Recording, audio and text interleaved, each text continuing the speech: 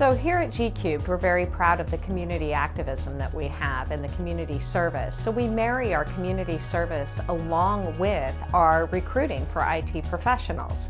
And at that nexus point, we have been able to find a number of motivated young professionals where we grow our own. So we bring them in for internships. We try to gauge their aptitude for in the IT workforce, and then if they prove to be successful within the internship program, we will sponsor them for security clearances. This has a twofold effect. Number one, these young up-and-coming professionals, oftentimes still in college, will monitor their behavior within college in order to maintain that security clearance.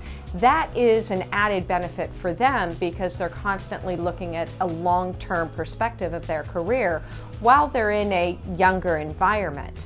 But secondly, what it allows us to do is it allows us to foster a sense of camaraderie and commitment to GCubed. Because we take these young professionals or up-and-coming professionals from college and we bring them in during their summers and when they are more flexible in their schedule, then they become committed to GCubed. We offer them a job, we help them get their security certifications, and then we also sponsor their security clearance. We have had a number of our star employees be very successful here at GCubed by growing our own.